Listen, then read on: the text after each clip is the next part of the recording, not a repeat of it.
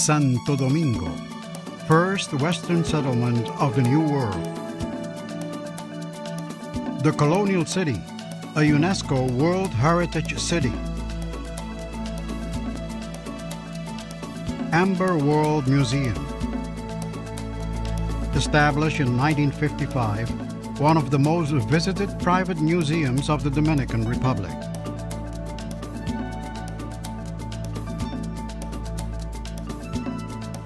Como dominicano, tallador, ambero y empresario, es para mí un gran honor pertenecer a la familia del ámbar.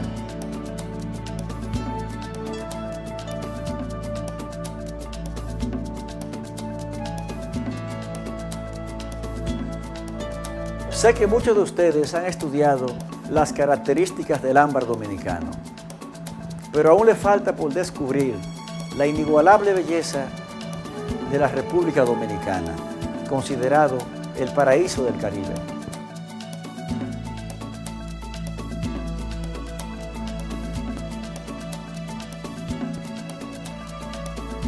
Mines. Throughout its national territory, the Dominican Republic has a wide variety of amber mines of different geological ages. The Northern Region Mines, one of the sites with more wealth in fossil flora and fauna exploited by the Taínos before the arrival of the Spaniards to the New World. From that time until now, we have worked and fascinated with amber of the Dominican Amber Coast. Mines of the Eastern Region, where the Janigua failures are the most important of this region. Miners. Hard-working people who have converted extraction into a dynamic economy.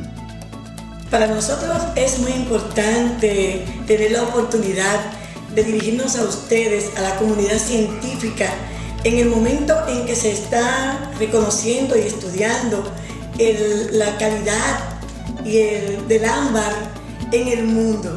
Bien, por eso que le invitamos a que vengan a conocer la República Dominicana, que sea la República Dominicana el centro que aglutine a la comunidad científica que ha estado investigando y comprobando la calidad del ámbar en diferentes países del mundo.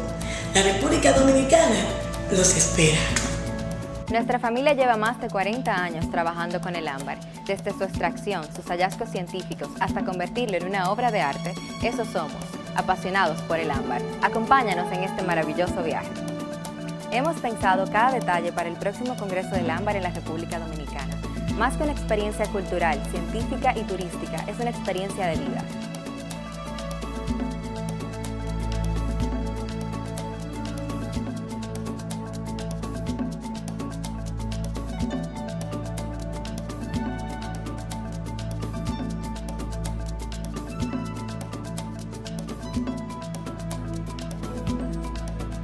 The Dominican Republic has it all.